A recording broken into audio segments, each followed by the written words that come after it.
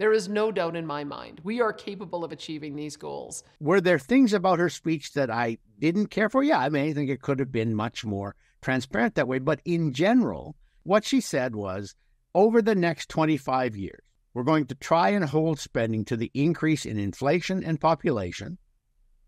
If there's any surplus, we'll use it to pay down debt and reduce debt servicing costs, and then put more into the Heritage Fund. Because, and I think this was one of the keys in her address, she said, if we'd left that $12 billion alone, the interest from that money plus the investments that it funded would now be giving Alberta about $250 billion in the fund, which would generate up to $25 billion a year in interest and investment income, which would even out all the problems that they have with non-renewable resource revenue. So this is sensible.